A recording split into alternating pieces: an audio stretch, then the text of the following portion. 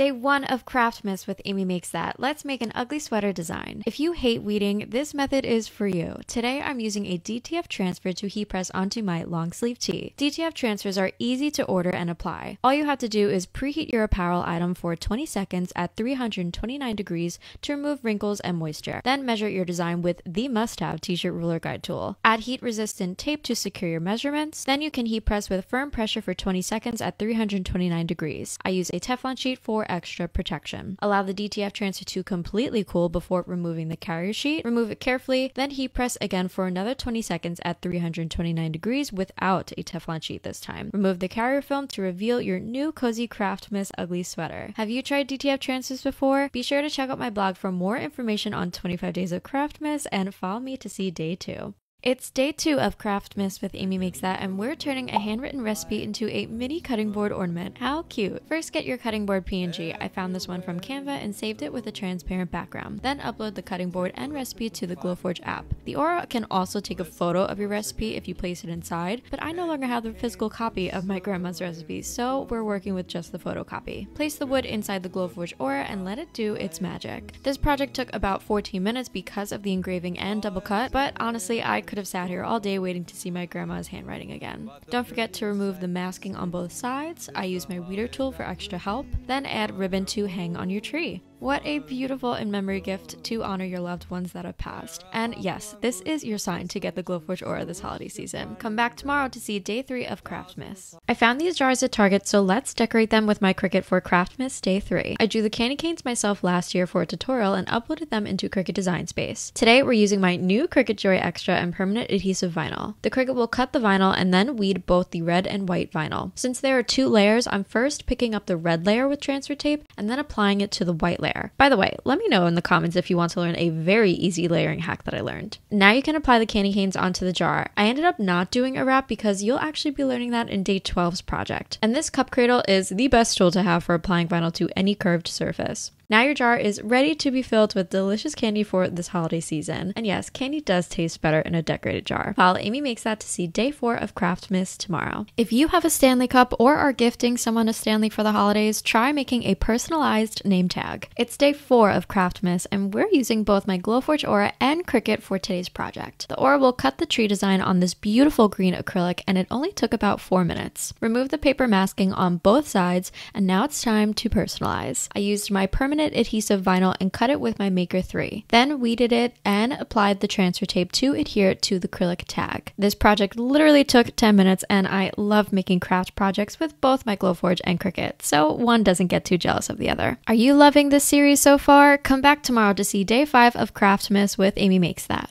Let's make a Christmas doormat with your Cricut on day 5 of Craftmas. This one is for my Swifties. First, open Cricut Design Space to make your design. The project link is on my blog post with the font and image I used. This is an 18 by 30 doormat, so I sized the design to 11 inches by 23 inches. Use the 12 by 24 standard grip mat to adhere the vinyl. We'll be using it as a stencil and painting our doormat, so you'll want to weed the words, not the background. And a tip I learned when making doormats is to use Glad Press and Seal instead of transfer tape. I know it's odd, but just trust me on this one. It is less stickier than transfer tape and you'll be thanking me. Remove the paper backing and then measure and move around your design to make sure it's straight. We do not want an uneven doormat. Then remove the press and seal to start painting. I used basic acrylic paint from Michaels, but I normally use a higher quality paint. You can learn more about that specific paint that I use in my colored doormat tutorial on YouTube. Then the secret sauce to making a doormat last is to use liquid Flex Seal. It's UV protected and makes your doormats last for literally a year. I'm not kidding. And then I'll take off the vinyl stencil to let it dry overnight. The next day, seal it with the clear liquid Flex Seal and your doormat is ready to be the perfect gift or your new home decor piece this holiday season. Comment if this tutorial helped you and follow me for day 6 of Craftmas tomorrow.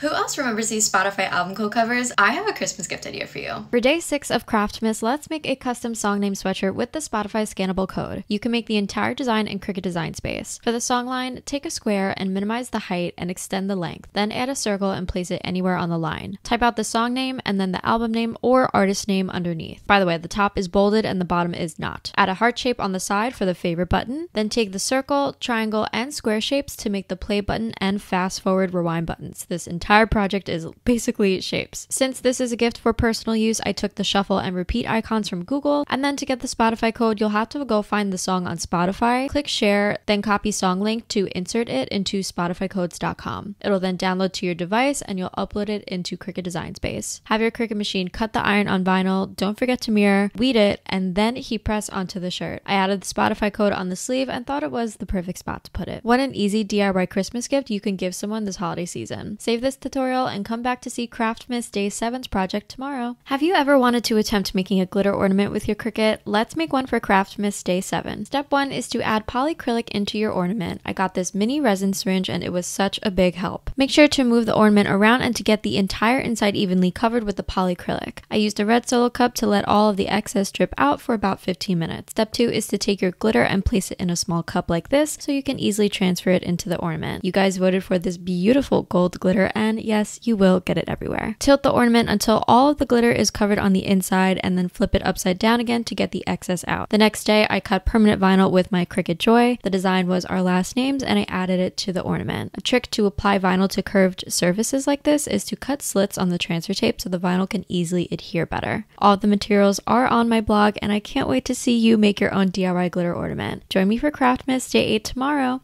Did you know that you can cut felt with your Cricut? Make a gingerbread house stocking tag for Craftmas Day 8. I got these adorable gingerbread house SVGs which are on my blog and used the contour button to remove the top window and add our names. Since I have the maker, we're using the rotary blade to cut our felt gingerbread house and then using the fine point blade to cut the iron on vinyl for the snow, windows, and names. And of course, do not forget to mirror. Weed the HTV and then carefully align it on top of the felt. The Cricut mini press is so convenient for this project since it is a small project. I moved it back and forth on heat setting 2 to heat press and then removed the carrier sheet to reveal our final Christmas stocking tags. Have you heat pressed felt before? As always, all of the materials are on my blog. And come back tomorrow for Craftmas Day 9. This is your sign to get the Glowforge ore for Christmas because you can make decor like this for your home. It's day 9 of Craftmas and we're making wood stocking tags. First, cut the gift tag on the light proof grade wood, then cut the name on the dark proof grade wood. I wanted to include this in because it was an easy fix, but since the font was on the thinner side, part of the name actually broke off. I promise we will fix it though. Remove the masking on both sides, then use wood glue to adhere it on the gift tag. I glued the A first and then the rest of my name and it looks like nothing happened. Nobody's gonna know. They're not gonna know. Add twine or ribbon to loop it through your stocking and you just made a stocking tag from scratch just under 8 minutes. Have I convinced you yet to get the Glowforge aura? Join me for Craftmas Day 10 tomorrow.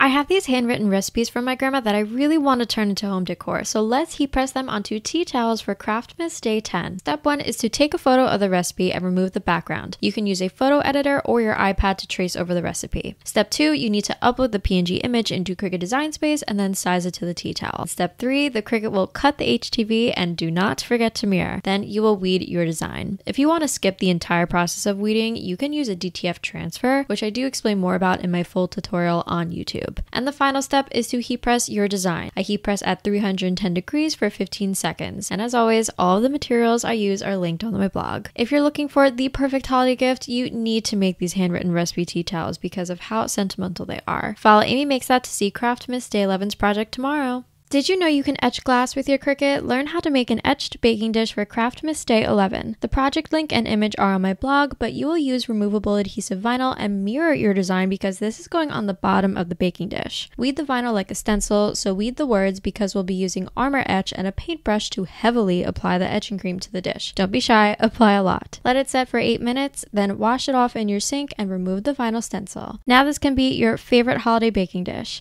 Come back to see Craftmas Day 12 tomorrow. Keep watching if you want to learn how to really elevate Libby cups for day 12 of Craftmas. First, try bedazzling your lids with rhinestones. Trust me, you won't be able to stop bedazzling everything once you learn how. All of the materials can be found on my blog, including the gems, glue, and helpful pen for easy application. Next, try adding a layered design onto your cups. The design is gingerbread themed, so the first layer is this light brown color and then the outline white layer. Also, if you need a quick, easy way to layer your vinyl, watch my previous tutorial because this hack has saved me hours. Lastly, apply your vinyl onto your glass with this handy dandy cup assistant and your holiday Libby glass is ready for drinking because your drinks definitely taste more festive when they're in a decorated cup. Do you agree? Join me again for Craftmas Day 13 tomorrow.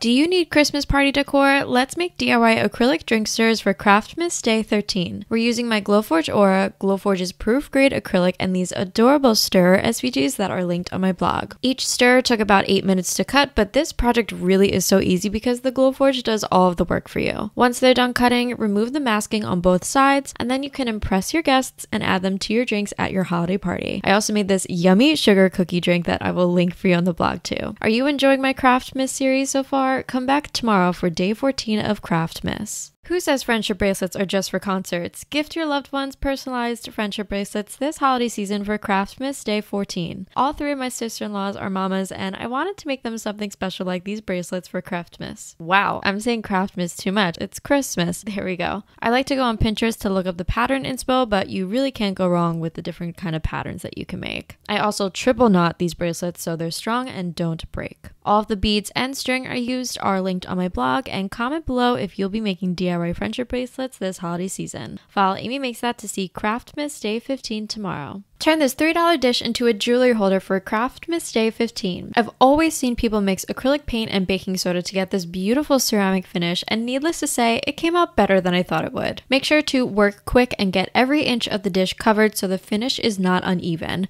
I ended up painting about 2 coats. Then once it's fully dry, it's time to cut the design with your Cricut. I'm using my Joy and this gorgeous chrome vinyl to add an initial on the top of the ring dish. And this DIY gift costed me just under $10. Talk about a steal. Comment if you'll be trying this Christmas gift idea, and join me again tomorrow for Craftmas Day 16. Need an easy DIY gift for the holidays? Make a mug with infusible ink for Craftmas Day 16. Today we're using infusible ink sheets. Make sure to mirror your design. Then the Cricut Maker 3 will cut it, and instead of using the weeder tool, you can just use your hands to pick up the excess background. Always clean your surface with alcohol. I have these alcohol wipes on hand, and they're so easy to use and dispose for all my projects. Carefully place the design onto your mug. You might have to redo it a few times to ensure that it's even and straight. Don't worry, it won't mess up the design. We're also using the mug press to press the design on. Funny enough, I actually had to watch one of my old YouTube videos to remember how to use it. When your mug is completely cooled, remove the carrier sheet to reveal your final design. I also made a mini bag of hot cocoa and marshmallows and tied it with this gorgeous velvet ribbon to complete the gift. How cute. Come back tomorrow to see Craftmas Day 17's project. I found these patches at Hobby Lobby, so let's create a custom makeup bag for Craftmas Day 17. These patches are actually adhesive, aka they have a sticky backing, so there's no need to involve your Cricut or heat press, which makes this gift so quick for you to make. They're also extremely durable and strong. I was trying to see if they'd lift at all, and they don't once they're pressed down. Save this DIY gift for later and follow Amy Makes That to see Craftmas Day 18 tomorrow. Why you need to stop procrastinating the hard projects with your Cricut. Yep, I was intimidated to cut faux leather with my Cricut, and it turned out to be the easiest part of this project. Everything else, however, went completely wrong, so let me show you what not to do for Craftmas Day 18. The project link is on my blog post, so you can literally make an exact copy of mine and not change a thing. We are cutting the faux leather with the deep point blade on the genuine leather setting and using the strong grip mat. Then we cut out the adhesive. This is how you attach the leather together and make it double-sided. I was going to use HTV, but you'll see why I don't later in the video. Mistake number 1, I had the wrong keychain clasp. They make clasps with wider openings, so you don't have to squeeze it into the little small hoop, even though it worked out fine, just really had to use my muscles on that one. Mistake number 2, the faux leather was poor quality. I bought it from Amazon last minute and thought the HTV would press nicely, but nope, it actually disintegrated. So instead, I made a new keychain and used regular adhesive vinyl. Lastly, use the adhesive to attach the keychain together, and voila, your project is ready to gift. Moral of the story, we all make mistakes. What matters is how we bounce back from them. Save this project for later and come back tomorrow for Craftmas Day 19. Get in the holiday spirit and bake your favorite recipe in a Christmas baking apron for Craftmas Day 19. The project link and materials are on my blog post, and we're using the Cricut Joy Extra to cut our smart materials, which means you do not need to have a mat. Weed all of the HTV, then heat press each color one at a time. You can find out more details about the press time and temperature in my full tutorial on YouTube. So save this holiday project for later and come back tomorrow for Craftmas Day 20.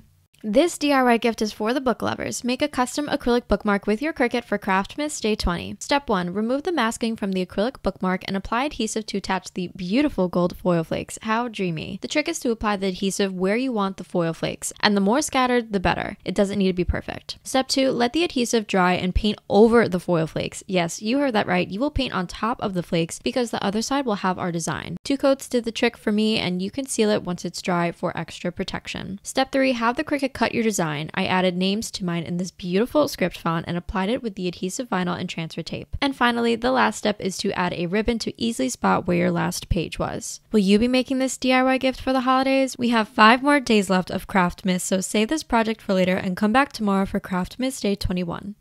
Look at this easy gift idea. We're making this right now with my Cricut. I took a trip to the Dollar Tree and found the perfect jar, then bought this pack of holiday-themed cardstock for the tag. I cut out all the cardstock with my Cricut Joy, and then I'm using Cricut's adhesive foil for the label. Next, glue the gift tags together and apply adhesive foil to the tag. I added this little cutout of a bottle and added foam tape for some dimension. For the top of the jar, I cut out vinyl and thought it'd be funny to put open bar. And then finally, place all of your mini liquor bottles inside the jar, close the lid, and use twine to pull it through the gift tags to wrap it around your jar. What an easy DIY gift for the holidays. Save this and follow to see Craftmas Day 22's project tomorrow. Let's make an easy Christmas tree envelope with our Cricut for Craftmas Day 22. The template and cardstock can be found on my blog post. Make sure one layer is a score and the other is a basic cut. Insert your scoring pen into your Cricut clamp A and attach your cardstock to the light grip mat. The Cricut will then score first, then cut the envelope with the fine point blade. I use the heavy cardstock setting and it cuts perfect every time. Fold each area that was scored. I like to use my extra large scraper tool to help. Then fold in the Christmas tree. Now you can assemble the envelope. Push forward the Christmas tree so it peeks out of the envelope and you're all done. This is such a festive way to gift holiday cards. Will you be trying this project? Come back tomorrow for day 23 of Craftmas. If you need a gift for that special someone in your life, try making this DIY Christmas coupon book for Craftmas Day 23. Today we're using the Cricut Joy Extra and my festive cardstock to make a little book of date ideas for the new year. Cricut Design Space makes it so easy to customize with their templates, so the Cricut will cut out the cardstock and adhesive foil, and then all you'll have to do is weed the dates and titles so you can apply it to each ticket. I feel like every couple struggles with finding new and exciting dates to do, so this is a really thoughtful creative gift you both can enjoy. Then add twine to keep all of the coupons together and rip them off as you go on each date. Thank you to Cricut's scoring pen. There are 2 more days left of Craftmas, so be sure to follow me and share if you'll be making today's project. Stop scrolling to make a gift card holder with your Cricut because no one likes a naked gift card. The template is from Cricut Design Space. Be sure to measure your gift card before cutting to ensure that it fits. I'm using regular cardstock and this gorgeous glitter cardstock and attaching them together with glue. To add some dimension, I also used foam stickers for the top ribbon. Finally, insert your gift card and now you have a holder for your gift card that you just made in under 5 minutes. We love an easy Cricut project. Save this for later and come back tomorrow to see the final Craftmas project.